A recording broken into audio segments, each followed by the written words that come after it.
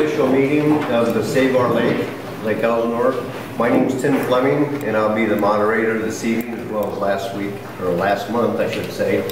And what we have here is a keynote speaker, Councilwoman Natasha Johnson.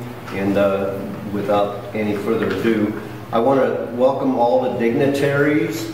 I consider official dignitaries as being elected officials, appointed officials, and employees of the city or state or county. And then there's the residential dignitaries. I consider the residents of Lake Elsinore that care about Elsinore Valley. Because if I start to mention names, I miss one name and I'm in trouble.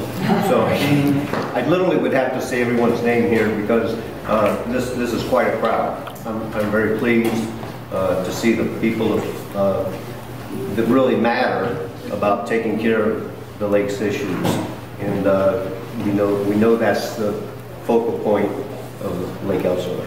That's the name of Lake Elsinore. So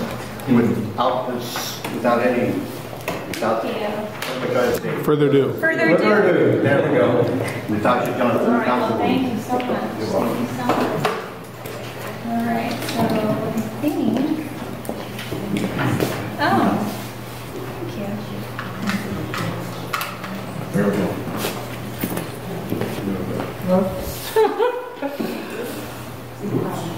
So I'm using Pete's laptops here. Pete, do you have a special login? Oh, there we go. Which one do you have? Okay, well, good evening, everybody, and thank you to the Save the Lake Committee, to Tim, and Pete Dawson actually reached out to me and asked me if I would come and speak. I was actually here in attendance at the first meeting, and I was very impressed as well with the attendance that was here and the people that were interested in learning about where we're at, what our challenges were, and what was taking place and what still was left to be done. So I came and I sat and I listened, and at the end of that meeting there was a couple of takeaway questions, and I had to do I didn't have those answers, so I decided that I would look into them and get back, and I had reported back on, I don't know if those emails went out to the entire committee, but I had given some answers, and then that's at that point where Pete said, would you come and speak, and I thank you for the opportunity to speak. I also want to start with saying I was here watching Pat Kilroy give this presentation, and I am by no means a biologist of the lake, so I don't think I'm going to compare to the biology of the lake. I'm a council member by election, but quite honestly, I'm a banker. I've been for 27 years, so I don't. The lake is not my specialty. However, I've learned a lot, and I think I have some things that will be interesting to you because they're some of the takeaway items that were questions at the last meeting. So I'm going to jump right in and say thank you for forming the Save the Lake. It worked. We had a storm. We have water. Great job. Fantastic. You guys did a great job, and I'm really excited because I feel like really none of this is important without water. So we're really happy to have the influx of water, but we're nowhere near where we need to be. It's not everything. I don't know why this isn't going to go. Maybe next. Yeah. Okay. So lots of questions about what the reading of the lake is, and that's the difference between rainfall and the depth of our lake. We are putting the elevation of the lake up here, and that's what you'll see on the website. You'll also see on the Water District website. So currently, right now, and it may be just a little bit over because these were as of January 25th, which a couple days behind, we're getting ready. We do official measurements, and then we do measurements at the end of La Laguna boat launch, just for boat safety with the depth stick to make sure where we're at. So we're at 1239.32. You can see the outflow, the back basin, the levee, and we are looking at that. We're reading the lake daily. The reason why this is important and why we take it at the end of La Laguna is for boat safety, so that you all know, many of you know that live on the lake, that Seaport Village, for instance, has been closed for about 5 years due to the lake elevation, and for the first time in 5 years, we're happy to report it's this close to being open. So I'm going to get all questions and answers in, okay? Is that okay? So we're really excited about that because Seaport, it's an underutilized opportunity for Lake Elsinore, and we're about, I believe, if I might be off, we're a little less than a foot away from opening that up. So that's good. More rain, more rain, more rain. So tonight, I think when you walked in, you saw some elevations dating all the way back to the early 1900s of our lake. This is the current kind of the historical elevations of where we're at. We had hit the lowest point in a really long time. This isn't news to anybody. We all know what the lake level and the receding of the shoreline and the beachfront. So now we are almost back to optimal, which is 1240. That's our key target, 1240 in elevation. You'll hear that word. You heard it when Pat did the presentation to you all last month if you were here. 1240 is the number everybody should know, and he's absolutely right about that. That's our key number, and higher. At 1247, really, that's when we stop putting water into the lake because we need an error of margin to make sure that we don't have flood. So 1240 to 1247 is optimal. The rainfall has definitely made a huge difference. We have a chronological, we didn't just start on May 10th, but we started documenting it for some of our social media, for our website.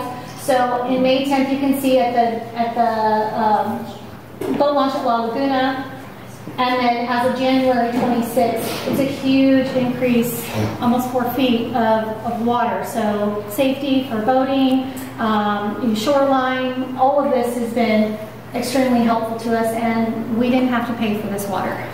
So that's the best part because the water is very expensive, and we knew that this plan of ours, that is the long-term plan, it doesn't work at all without Mother Nature. Has to be included in that plan. So the rainfall is not been very good to us over the last few years, but it looks, if you look back since 1993, we had some of our biggest runs, and when you see the peak, those are when we've had we've had flooding or issues. We had the early 90s, then again in 05, and then the last significant rain was in 2010. So 2010 to 2017, that's why we had such an issue with the water and where the lake levels were at. That's a beautiful picture that probably many of you have seen posted on some of the social medias, websites. People have been sharing it. It's the Canyon Lake Dam, and we'll talk a little bit about that too. So at that 1240, our lake is actually what we consider stabilized as far as water elevations in our sweet spot. Because we are a fresh body of water, and we are reliant on the rainfall, we can put water in, but that's really for maintenance. It's not to get us to our elevation level we need. As many other fresh bodies of water, we don't have an outflow-inflow. We are just kind of a holding tank, but we're not a holding tank for any other purpose than recreation, which is part of our challenge as well. The typical rain and runoff is 10,000 acre-feet a year. So I heard an interesting equation today when I was sitting down with our partners at the Water District. For instance, if we wanted to purchase 3,000 acre-foot, that would raise us about 1 foot in depth to our lake. Okay, 3,000 acre-foot. Think about that. And in that price tag in today's world, if we could buy that much water, it would cost about $3 million. But 1 foot is very quickly in evaporation gone like that. So when you talk about resources and money and where we're allocating that money, we have to make sure that we're going to do this the right way. So buying more water, I know that was a big topic at the last meeting, like how do we get funding to let's just buy more water. Well, as a recreation body of water, that's not always an option. The other thing is we're state mandated to only put a certain amount of water for highest and best use. Well, highest and best use for recreation in a drought isn't always highest and best use. To us, it's important, but as far as state mandates, that's something to keep into consideration. So we do have local groundwater. We do have the island wells, that is providing water. And just so you know, I don't want to run through all of this and not give you guys an opportunity to ask questions. So if you do have a question, just think about it at the end. Not only will I be answering questions, but if there's something that I can't help you with, I have a representative from the Water District here as well as Lejla to help me with some of the partnership part. So we'll have that at the end. But But the recycled water, this was the question that I was asked personally. How much recycled water is being put into our lake? Is the water district doing that? How do we know and how are we sure that this is happening? Well, it is happening. This stat of 5 million gallons per day, approximately 2 feet per year, is an approximation. Something to keep into consideration is that because it's recycled water, in conservation, people aren't always using as much water. Therefore, not all of that water is, that estimation is an average. So when we say we're putting 5 million gallons, it may not be every single day. And that's important. However, the averages do show this is very, almost on the point as far as how much we're putting in.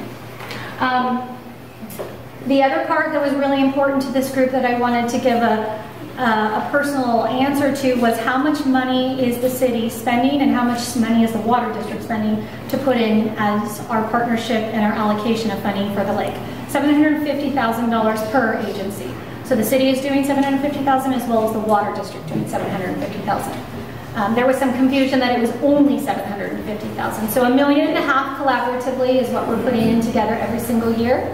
We have not missed a year. We've not put money towards the lake or spent that money for the water. With that being said, as costly as water is, the evaporation is a significant obstacle for us because of high temperatures. We don't have a lot of movement, like I talked about, and outflow and inflow. So we are evaporating just naturally at 4.5 feet a year. That is, without Mother Nature, we will just naturally evaporate. So with the influx of rain and what we're putting in with recycled water, that's where we're going to get our lake to its optimal elevation.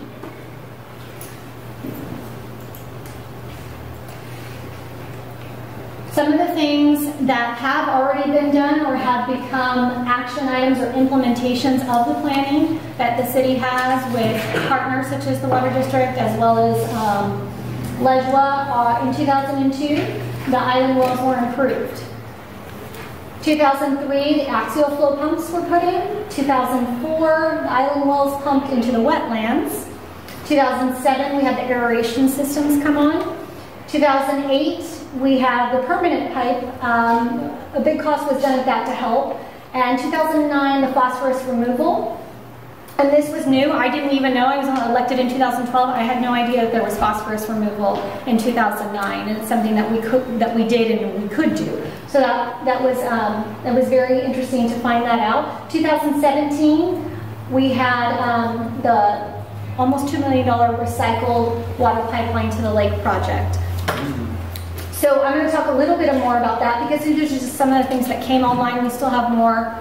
We have more things coming and future, but I want to dive into what we heard was a big consideration and concern, which is the aeration for the lake.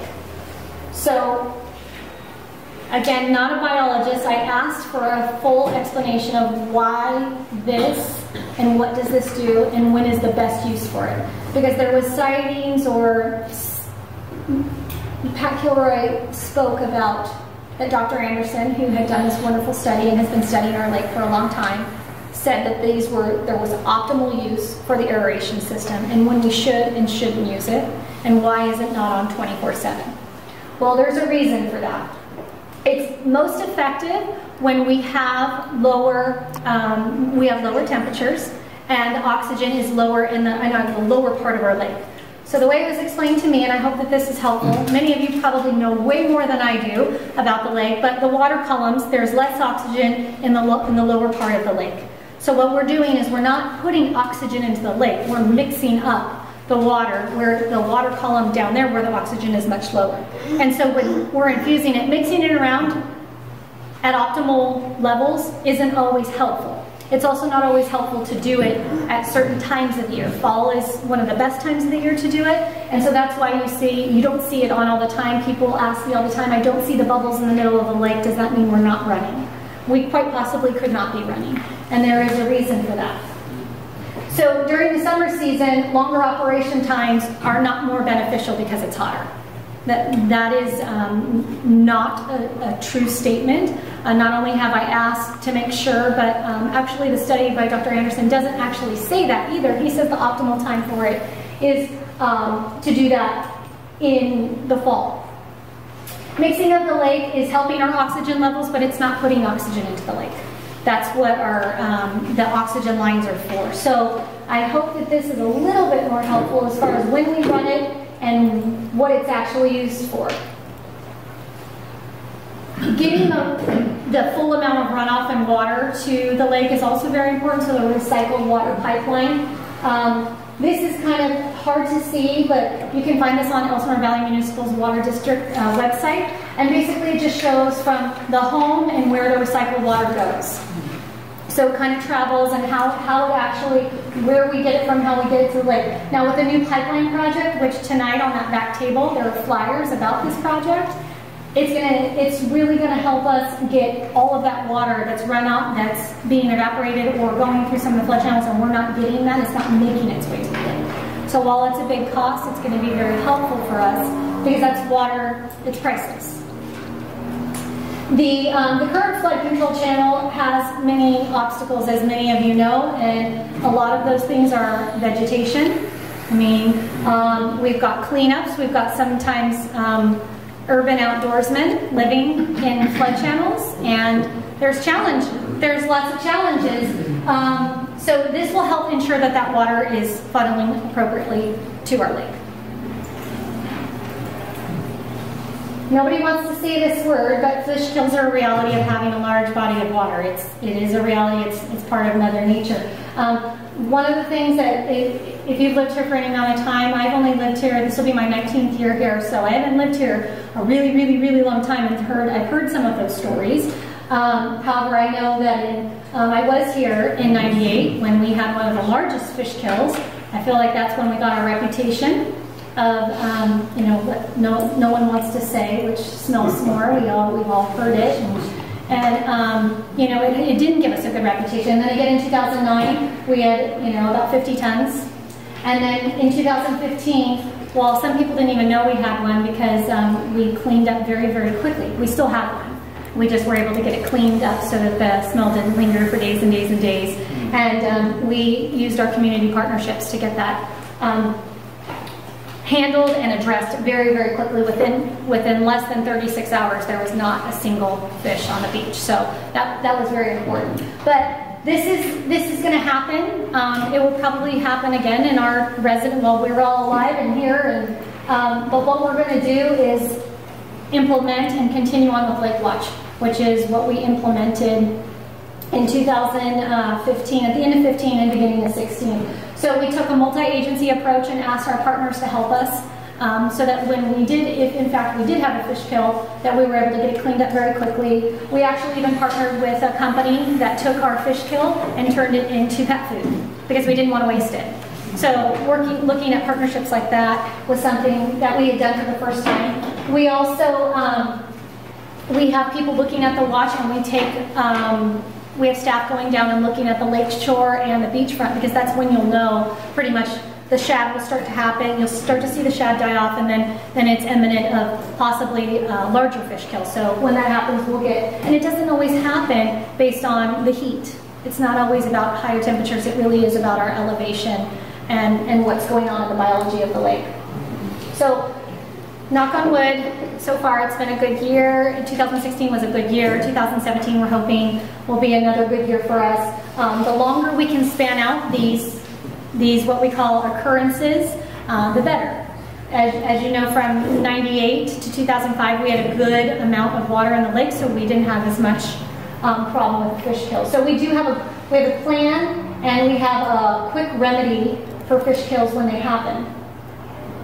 The toxicity level is another hot topic. Everyone wants to know what's the bacteria level in the lake, how often are we testing, why did we close the lake, why haven't we fully opened the lake again? These are all questions that come up probably on a regular basis.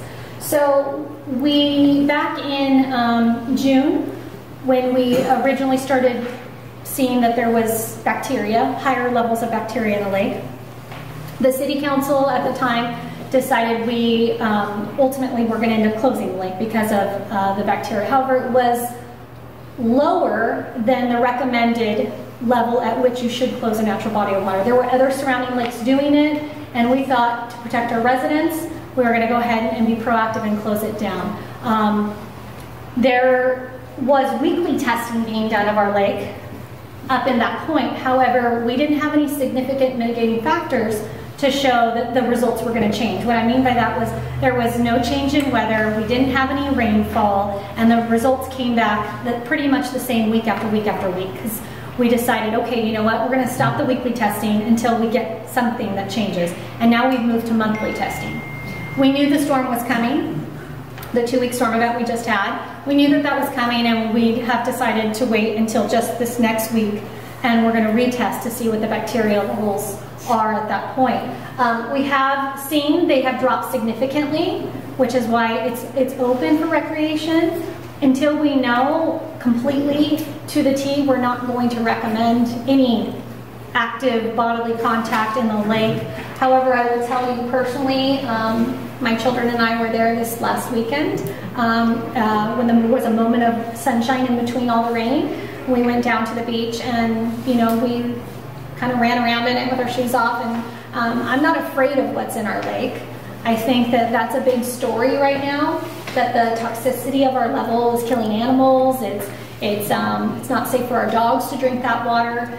And we took a proactive approach. And there may have been some people that agree with that process or that you disagree, but the city of Lake Elsinore wanted to make sure that everybody was protected and you had enough information. So we're going to continue to update you as soon as we take our next testing. And we're not the only ones doing the testing. We're having independent testing done. We had a contract with another company. We're going to continue with that contract, as well as Elsinore Valley Municipal Water District is testing as well. We will collaborate with our results. We will post them as well. So something we can do to help with not only the fishery, but the biology and the stability of our lake is our fish stockings. And this has been something that people have asked, why are we spending money to put fish in the lake when our lake wasn't healthy, quote unquote, or there was bacteria levels, or it was so low? Well, part of that is, the reason is we were putting very carnivorous fish in there, and that's helpful to our lake. You want them to eat some of the things that are causing the higher algae blooms. You want the fish to be circulating in there, and the fishery is a good depiction of how stabilized our lake is. So just in 2016, the numbers are up there: catfish, largemouth bass, bluegill, crappie, and then we did it again in May and June, and we put a great deal of resources into the fish stocking, and from what I understand, we're about to do it again next week. And we're excited about that. We're going to continue to advocate for resources like this because we want the fishery to be healthy. The game fish are helpful because they also help, from what I understand, with some of the things that aren't, like the shad, the overpopulation of shad. And with the game fish, they're going to help us keep that at a reasonable number, so there's not an out of balance, or the lake isn't out of whack with one or the other. Again, not a biologist. The easiest way I know how to explain that is balance. We're using those to help balance out. So when I sat here last month, I heard, well, what can we do? What is it that the Save the Lake Committee can do? What is it that a group of people who really care about what's happening in our lake, which is the center and the gem of our city, we believe that. I believe that personally. I don't stand before you to tell you that I believe that, to give you a bunch of lip service, or I wouldn't be here. Quite honestly, I serve as the Economic Development Committee member for the council with my partner, Mr. Steve Manos, and we talk about this in every opportunity we get for economic development because we believe it's centered around our lake, because that is what sets us apart from any other city in this area. So with that being said, it is a natural body of water lake, and it will never be designated a reservoir or a drinking reservoir. As you know from Pat's presentation about the chronological history of our lake, in 1963 it was deeded from the state to the city, and it has to be maintained as a recreational body of water. Therefore, it cannot be drinking water. We have, as a city, for the first time in 2016, we hired a federal lobbyist. that is where the federal funding will come in, because without Mother Nature's help and federal funding, the lake's future success is not even an option. We need water and we need federal funding. We cannot raise enough money to buy the kind of water that we will need to keep the lake at that 1240 to 1247. It would be an ongoing, exhausting cause that with evaporation and what we have as far as temperatures, unless we shorten the footprint of the lake, truly, it wouldn't be an option. Now, there is talks of that. There's maybe some talks of changing some of the footprint of the lake because it is so large. The federal lobbyist is working, and then what we have done now is, the water district also has a lobbyist. So partnering with those two efforts to really, the water district is there a lot more often than we are, and looking for opportunities for not only, we're not just talking grants, but we're talking some real federal help to get some bigger projects done. The strengths in what we have is creating a really great fishery and keeping the fish habitat healthy. That does a lot. That gets us in the right direction. Water is obviously, I keep saying it's priceless, and I'm not going to tell you that is the answer to most of this, is just keeping that water level healthy. But education is the next biggest part. The education of our lake, people don't understand our lake. They don't understand what a natural body of water has. They don't understand its challenges. They think the coloring, if you were here for the last presentation, that's unhealthy, and all of those things, as we know, if you have a love for the lake, that's all a part of a natural fresh body of water. We're proud of that. Do we want it to be crystal clear blue? Well, yeah, we want it to be, but it never will be. You'll never look down to the bottom of Lake Elsinore and see the bottom of the lake. That's not what we have. So with our partnerships in education, I think that this group is really going to be helpful. Because my goal now for 2017 is going to be to educate people on the lake. What we can and what we can't do. What's a possibility and what's not a possibility. And we don't want to spin people's wheels in and get them going for something that is never going to come to fruition. So what I can tell you with all of that is the long-term plan is to update some of the equipment that is actually putting more oxygen into the lake. That's actually very viable. I heard at the last meeting there was some floating islands that were used way earlier. We looked back into that. We're looking for that study. No one seems to be able to know. Maybe Mr. Flemming has some documents he pulled out from 84. Okay, yes, I remember. I heard that at the last meeting. So I'll make a presentation for that. Okay, well, I'm here as a guest. I would love to see it, and we can talk after, because I did bring that back up to staff, and that's definitely a consideration for the cost at what you explained. For about $1,100. I mean, that's definitely something per island is what I heard that the study costs. So, okay, well, we'll talk afterwards. But as far as future opportunities for what we can do as a community, we have to provide awareness. When more people understand what the lake is doing, more people are going to take better care of our lake. Another problem is helping the region understand what our lake is. We have people in other cities and just surrounding communities that don't understand. They think we can just, open up the Canyon Lake Dam or we can pull from bodies of water. Well, not everybody is designated the kind of body of water we are, and that's really important to help them understand. We thank Canyon Lake for overflowing. The gates have opened for the first time in 5 years, and not only did we get some water, we got a little amount of new fishery too that came with it, so that was very helpful. But we need, honestly, to continue that. So the Great Pack in the Sierras, this is how I see it. The Great Pack in the Sierras only helps us continue, because come February and March, it's what we consider our wet season. So for Lake Elsinore, that's where we're expected to get a little bit more rainfall. The storm we're going to get this week or next is going to maybe water your lawns. It's not going to help our lake.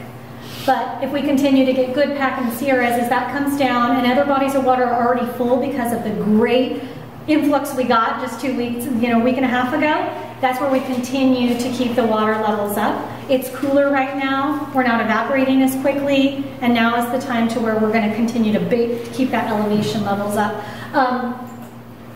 The last thing I want to say is, when I was asked these questions about how much is the city, what is the city doing to protect our lake, what opportunities, I have to be honest with you and tell you I didn't know all of the answers. As a council member, I thought, you know what, I'm gonna ask these questions, and I kept asking staff, and you know, there were some things where we had to figure out from our partners what exactly was being done. But I want to assure you, after this meeting, I probably received about 22, I think it was 22 or 23 phone calls. Is the city really putting water into the lake? Well, I can assure you the city is putting water into the lake on a daily basis. At 5 million gallons a day on average. That is a number that you can rest assured that we are doing. We're going to continue to look for opportunities like the pipeline project. If you want to take a look at it, the flyer's on the back table. That is going to make sure that we get more water into the lake. We're going to continue with the fish stocking. We're going to look for federal funding.